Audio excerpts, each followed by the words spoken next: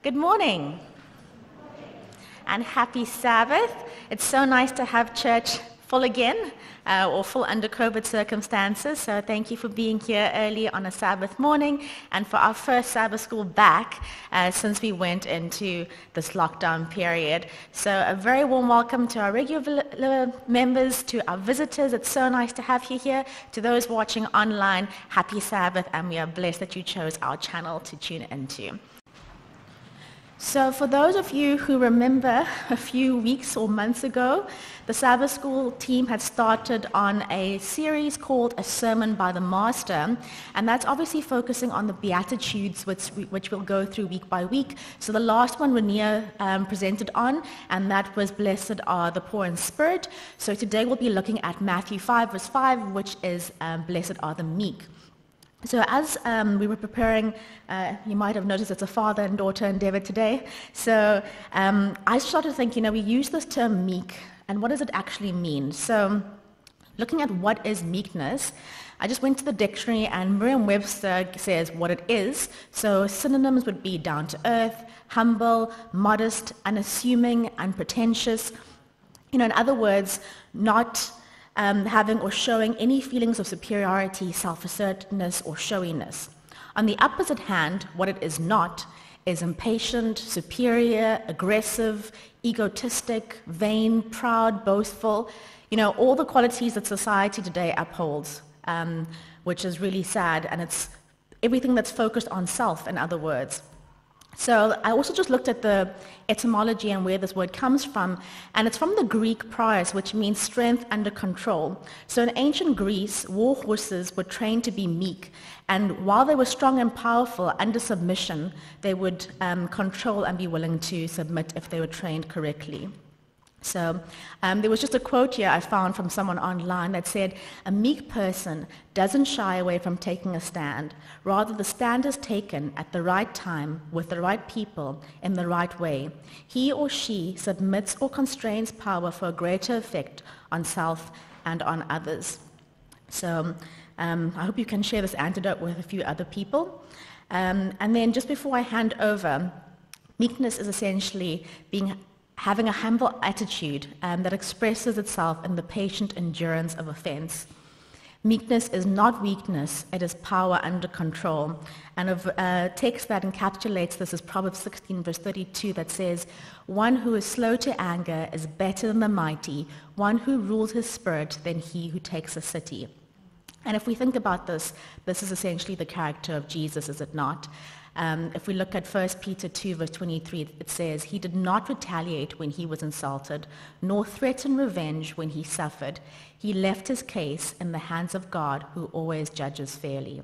So may we strive to be meek, and I'll now hand over to Brian from our personal ministries and evangelism department. So we're going to try and get each different department within our church to come up and present at some time, and today we're getting a sermon called "Happy Are You?" Well, not a sermon, but a Sabbath school. Happy are you?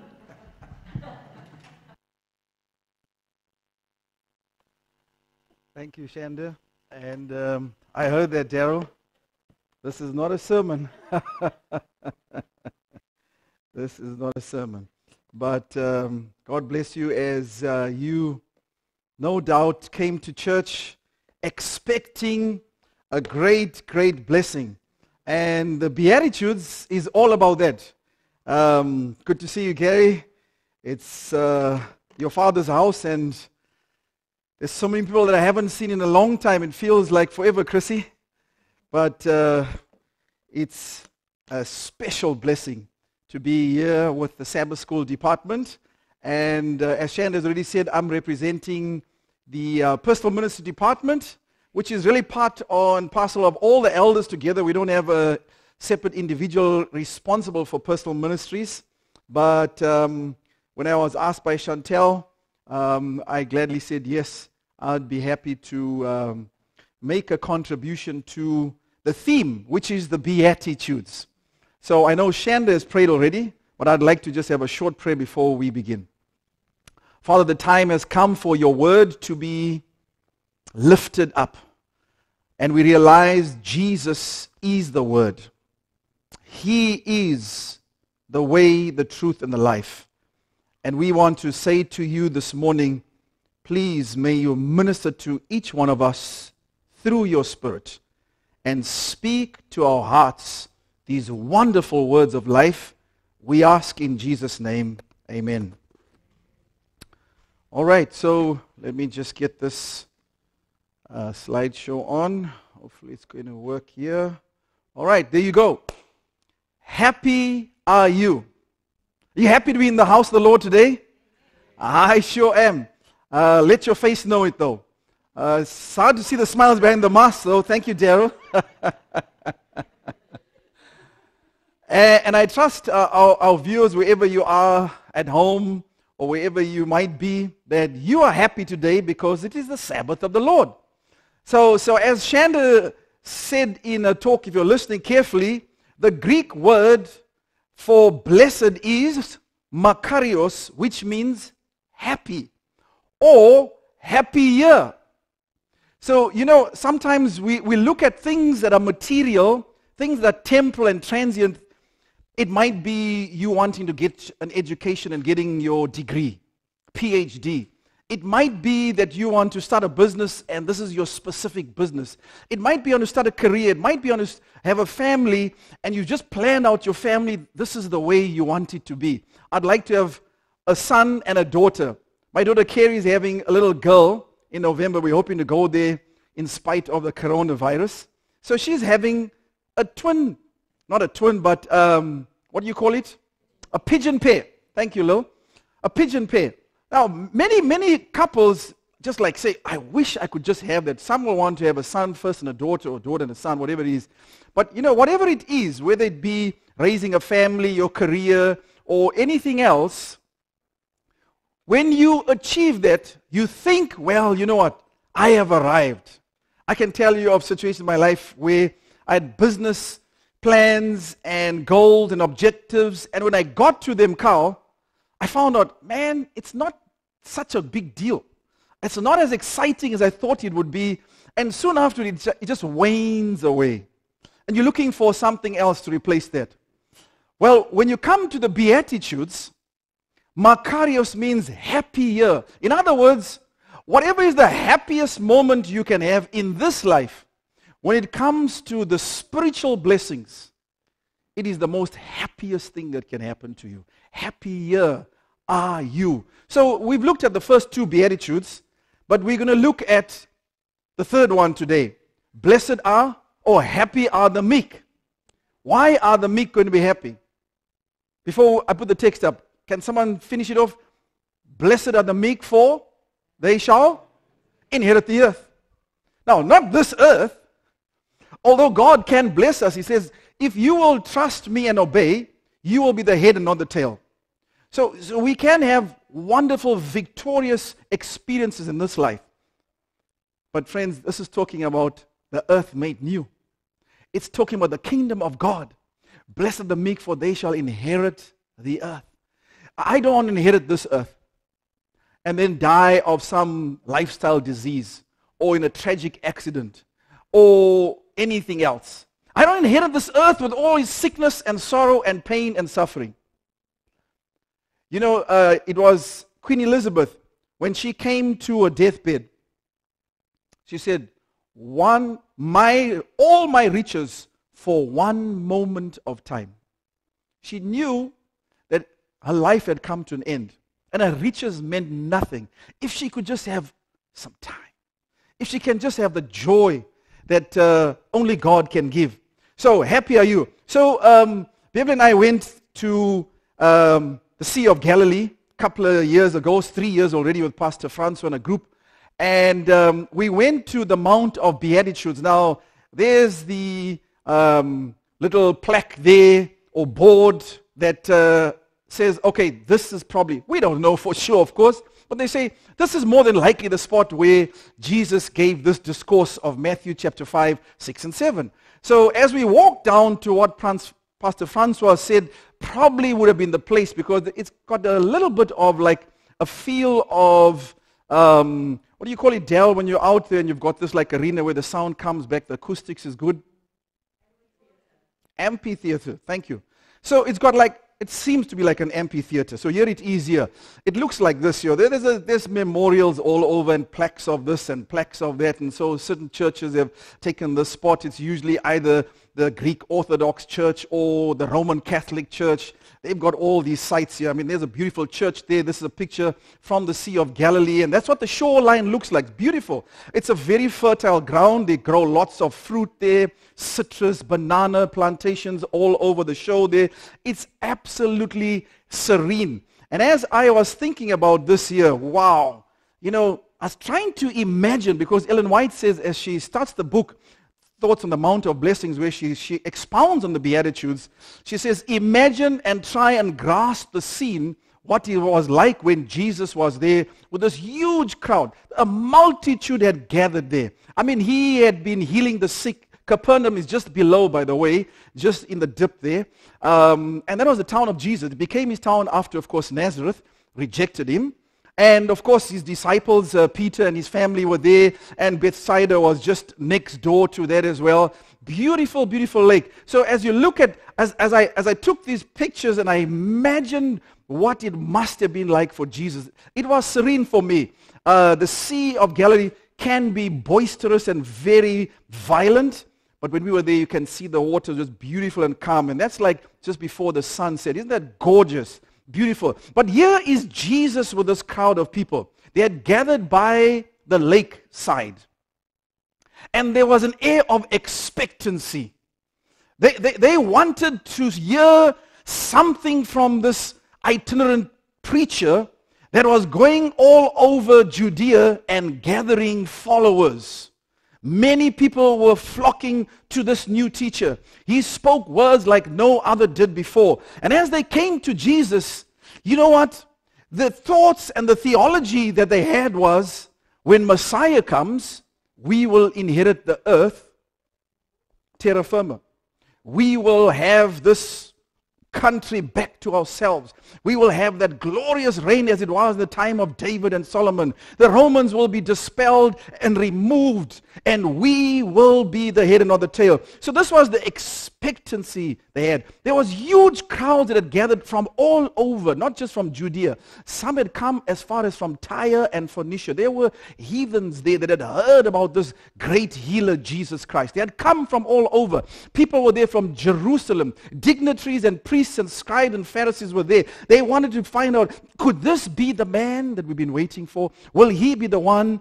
And then Jesus, notice what it says here in Matthew 5 verse 1, and seeing the multitudes, it says here, he went up into the mountain. So we're going up to the mountain now where he was set. Great teachers in that time, the culture was you would sit down and not stand like I am here when you are speaking to people. So Jesus would sit down, and of course the crowds would sit down, and they would listen to him. He was now here to speak to them the words that they expected to hear. And so when he was set, his disciples came unto him.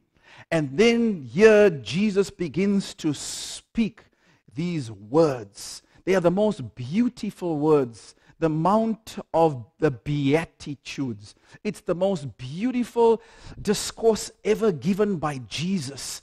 And so when he started with, blessed are the poor in spirit, man, they thought, what on earth is that? The theology was, blessed are the rich, for they shall be happy. Jesus said, blessed. They didn't understand Jesus was talking about that which is spiritual, the most treasured possession that we can have, that gift that money can never ever buy. Blessed are the poor in spirit. Why? Because they shall receive the blessing of the Lord. And when he came, blessed are those that mourn, for they shall be comforted. Mourn. They didn't want to be in this condition. They wanted the temporal rule and reign of Palestine. So when Jesus gets to Matthew 5 verse 5, blessed are the meek. What? Blessed are the poor in spirit. Blessed are those that mourn. Now we must be meek. What did Jesus say? What did he mean by blessed are the meek? Well, he told them right there, They shall inherit the earth. And as you look at the countryside, isn't that beautiful? If you could see further, you would look across the sea and you'd see Tiberias, where we spent the night. Beautiful, beautiful surroundings, even today.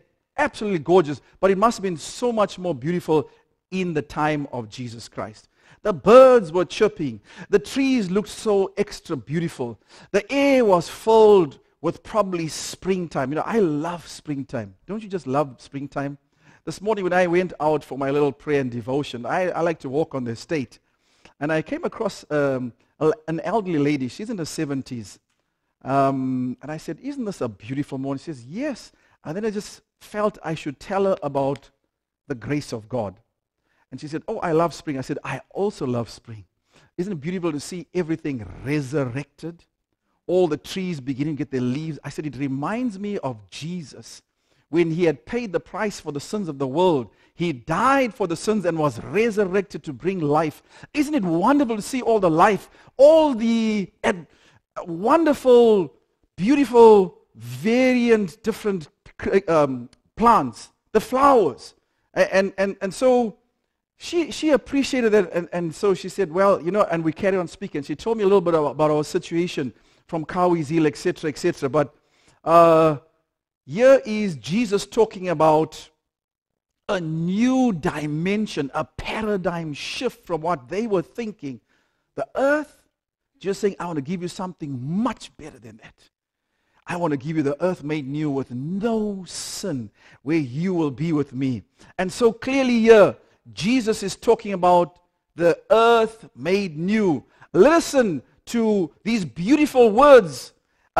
Although it was something strange and new, the people were spellbound and said, man, maybe there's something more to this man from Galilee.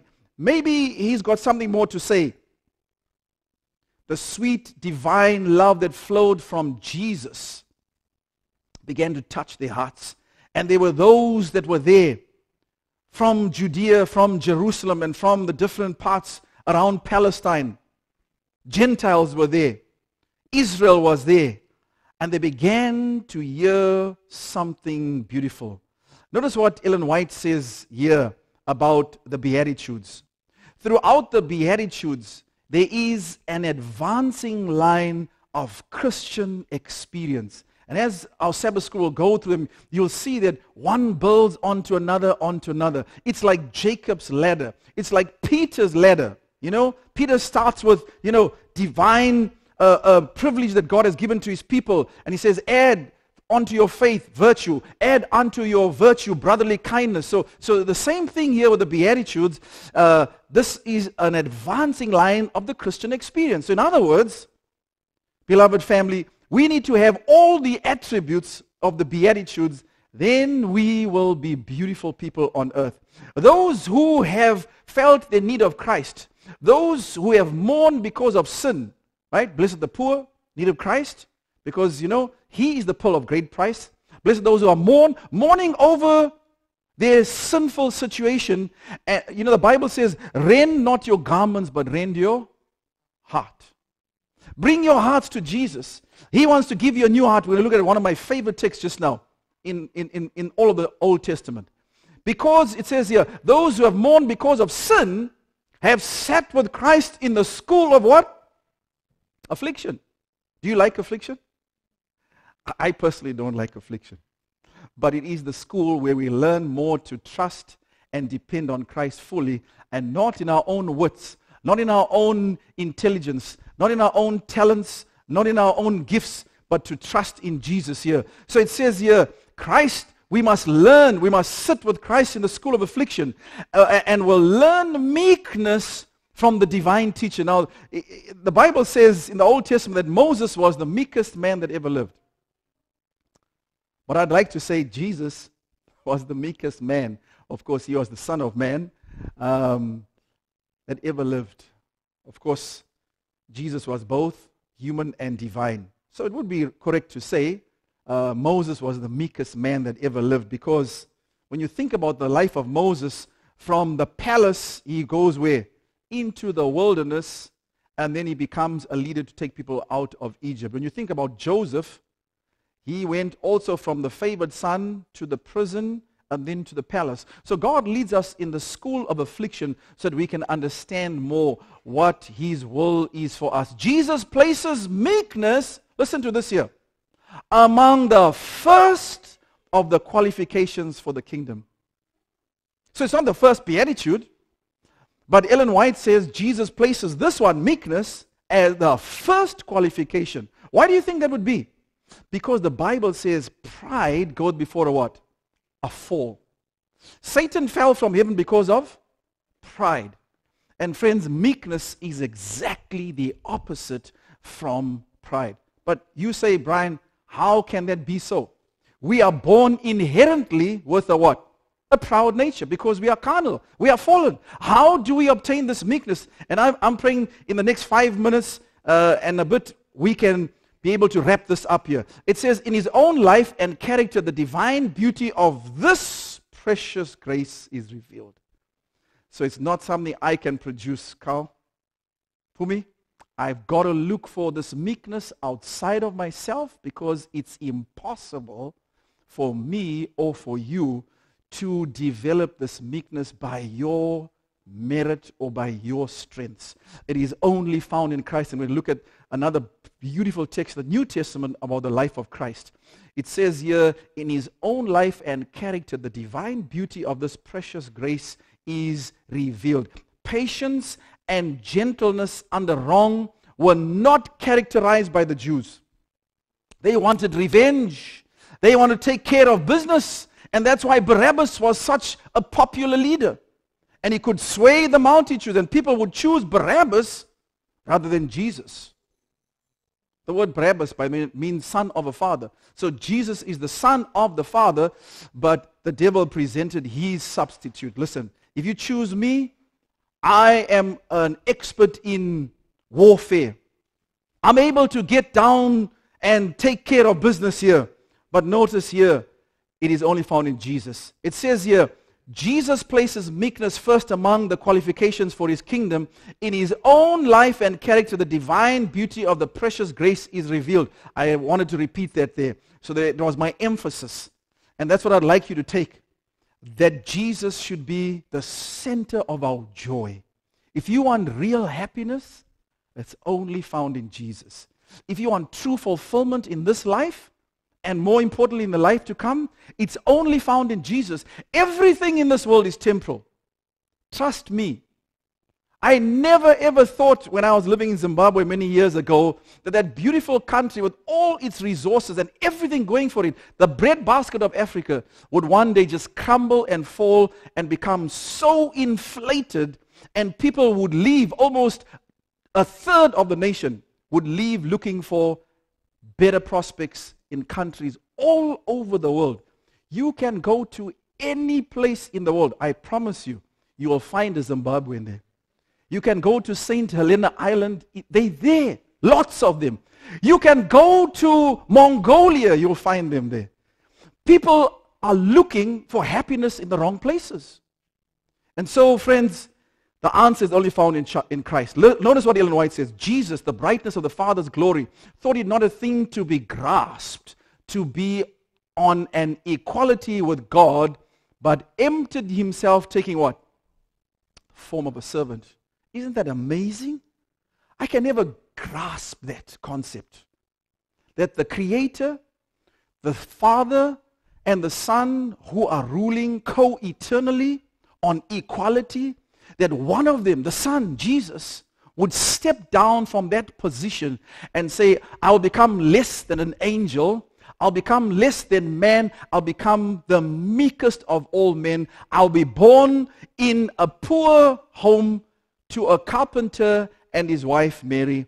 And I would live the lowliest life to show that I, who with my divine hand can grasp the promise of eternal life from heaven, and offer it to you who are bound and shackled in sin. But friends, it says he emptied himself, taking the form of a servant. And so Paul says to you and me, let this mind be in you, which was also in Christ Jesus. How can I receive this mind that is meek. How am I going to be able to meet this qualification, which is the greatest of all? Notice here about Jesus, who being in the form of God did not consider it robbery to be equal to God. In other words, he did not consider it that he is robbing himself of his high and lofty position in heaven, the command of the angels, to come to this earth, because he had a great mission to redeem those who had been lost. And being found and in the appearance as a man, he what? Humbled himself. That's meekness. He humbled himself and became obedient to the point of death, even the death of the cross. So, friends, Jesus is our great example. And he wants to give us that meekness, that which you and I cannot do for ourselves. There was in his manner, Ellen White says, no taint of bigotry. What is bigotry? Bigotry is self-righteousness. Bigotry is like, we've got the truth. We are Seventh Adventists. We have the spirit of prophecy. We can tell you the oracles of Daniel and Revelation. We become so proud about our heritage and our religion, as the Pharisees were, that we look down on other religions and other people. That's bigotry. We want to put our position as most important, and anything else is of no consequence. The world's Redeemer had a greater than angelic nature, yet united with his divine majesty were what? Meekness and humility. You see the interchangeability between humility and meekness? They really mean the same thing. That attracted all to himself. So people that were there, the Pharisees, most of them did not. There were a few like Nicodemus that later on recognized him, but most of them didn't want that because they loved the high seats. They loved to be greeted in the marketplace, doctor, doctor, doctor. That's rabbi. Today, sometimes there are preachers that come up here that got PhDs. They want to be known. Hey, listen, I'm a doctor. That said, I've been on the pulpit with one such person before. He wanted to be introduced as a doctor. And if you called him brother, that was not acceptable to him. Notice what he says here. Jesus emptied himself in all that he did. Self did not appear. Can I say it of myself? Can you say it of yourself? Left to my own, impossible. He subordinated all things to what? The will of his Father. Notice what John says. If you had known me, Jesus is speaking here, you would have known my Father also, and from now on you know him and have seen him. Jesus was the embodiment of humility and meekness. Jesus is the quintessential, that is the most perfect example of what humility is. And if we will spend time with him, we will come to know. Notice what he says here, and as I wrap up, and he bids us, learn of me. Where's the text found from? Matthew 11:29, right? Learn of me, for I am meek and lowly in heart. If any man will come after me, let him what? Deny himself. But he, Ellen White says, who learns of Christ is emptied of what? Self, pride, and love of supremacy. And there is silence in the soul. Self is yielded to the disposal of the Holy Spirit. And you know what the Holy Spirit does in us? Very quickly. Jeremiah says the heart is what? Deceitful above what? All things. And it's what? Desperately wicked. That's the carnal heart. Before Christ changes it. That's how Peter was before he was changed. But notice what God says. Who can know it? And then the answer comes in the same passage. I, the Lord, search the heart. I rest the mind. I test the mind. Even to what? To give every man according to his ways, according to the fruit of his doings. He says, I will give you, Brian. I'll give you, Edna. Hello? No problem. You're battling with selfishness? I'll take care of that. Give me your heart. And that's why Solomon, one of his proverbs says, son, give me your heart. God's saying, if you will surrender your life, that's basically what he's saying. If you will put all your plans aside and accept my will for you, then you're going to experience what is true happiness. Blessed are the meek, for they shall inherit. Why? Because here's a beautiful promise. God says, I will take out the stony heart that is within you. I will put within your heart a heart of flesh. I will put my Spirit within your heart and cause you. God will empower you and me to what? To walk in my statutes, and you will keep my judgments and do them. And so, as I close on this text, here is the promise, but it's an invitation. Come. Jesus is pleading to you and me. In the book of Revelation, chapter 3, verse 20, the last passage of the last of the seven churches, he says, let him who opens the door, behold, I stand at the door and knock. Let him who opens the door allow me to come in, and I will what? I will sup with you. So God is inviting you and me. Whatever your struggles are, you're struggling with situation in your life, no job. You're struggling in a marital situation. You're struggling with a health condition. You're struggling with depression. You're struggling with some vice. The invitation is come. And friends, that's the last invitation in the last book in Revelation chapter 17, and the last was the chapter. The Spirit and the bride say, come, and let him who is athirst come. And let him who comes also say, come. So your true happiness, my true happiness, is when I come to the Lord and I invite others to come to the Lord. I can promise you that has been without a shadow of a doubt the best experiences I have ever had in my life. And there have been many of them, where I've invited someone to come, and they came, and I saw the joy of the Lord in their life as a result of me inviting them to come. But friends, remember, it's the Holy Spirit that does the conversion. He convicts, He converts, He renews, and He blesses. Let us pray. Father, this morning, our hearts are warmed with a sense of joy and gladness. Makarios, blessed are the meek, for they shall inherit the earth. Oh Lord, thank you for this wonderful promise. Help us to take it into our hearts and to empty and be willing to be emptied of self. Lord, I can't empty myself. No one can do that. It's the Holy Spirit's sweet presence and influence that takes away all the pride, all the selfishness, all the covetousness, all the impurities. He's the one only that can bring about new creation, a springtime, and bring about a harvest, that we will also bear the fruit of the Spirit. I pray. Bless each one here in the sanctuary. Bless those at home. May we come to Jesus, because unless we come, we can never experience the joy of His salvation. We will not know what is meekness if we don't sit at the feet of Jesus. May that be something we do every day.